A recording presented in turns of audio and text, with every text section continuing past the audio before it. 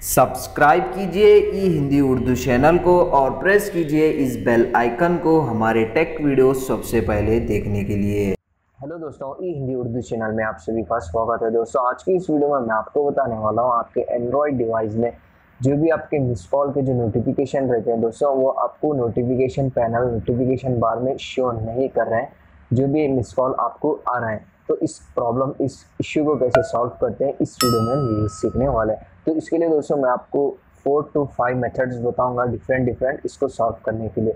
तो उसमें से जो फर्स्ट मेथड है, आपको क्या करना है, आपका डिवाइस रीस्टार्ट करना है। रीस्टार्ट करने के बाद देखिए, अभी हो सकता है आपका प्रॉब्लम सॉल्व हो जाएगा। इससे भी अगर आपका प्रॉब्लम सॉल्व नहीं हो रहा है तो आप नेक्स्ट मेथड फॉलो कर सकते हैं। तो इसके लिए दोस्तों फ़ोन सेटिंग्स को ओपन कीजिए। फ़ोन सेटिंग्स में ऐप्स एंड नोटिफिकेशंस में जाइए और यहाँ से दोस्तों आपको फाइंड आउट करना है एडवांस या फिर डिफ़ॉल्ट ऐप्स। इस तरीके से आपको फाइंड आउट करना है। तो दोस्तों यहाँ से आपको क्या करना है, आपका जो फ़ोन ऐप रहता है, अगर आप कोई थर्ड पार्टी ऐप यूज़ कर रहे हैं जैसे कि ट्रू कॉलर है और या फिर कोई भी ऐप है, तो आपको क्या करना है दोस्तों, आपका जो यहाँ पे डिफ़ॉल्ट फ़ोन ऐप रहता है आपका सिस्टम का, आपके डिवाइस का, वो आपको यहाँ पे सेलेक्ट कर लेना है। उसके बाद बैक बटन प्रेस कीजिए और फिर से आपको ऐप्स एंड नोटिफिकेशंस में ही जाना है और ऑल ऐप्स में जाना है।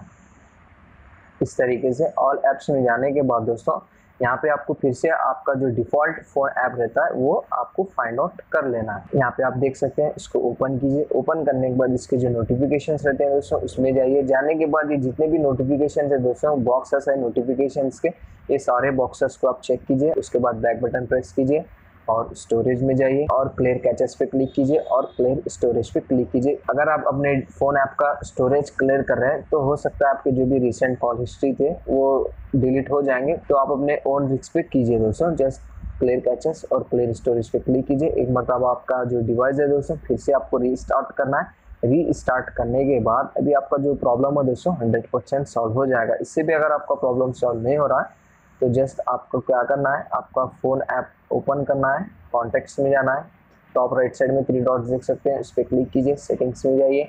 सेटिंग्स में जाने के बाद यहाँ पे आपको एक ऑप्शन मिल जाएगा कॉलर आईडी एंड स्पैम, इसको ओपन कीजिए और यहाँ पे जो ऑप्शन है दोस्तों कॉलर आईडी एंड स्पैम वाले ऑप्शन को आपको इनेबल कर लेना है। उसके बाद अभी आपका प्रॉब्लम जो है 100% सॉल्व हो जाएगा। तो अगर आप कोई भी थर्ड पार्टी फ़ोन ऐप जैसे कि ट्रू कॉलर है, इसके अलावा और कोई भी ऐप है, अगर आप वो यूज़ कर रहे हैं, तो अगर आप ये प्रॉब्लम फेस कर रहे हैं तो सिंपल से आपको क्या करना है दोस्तों, उसको अनइंस्टॉल कर देना है।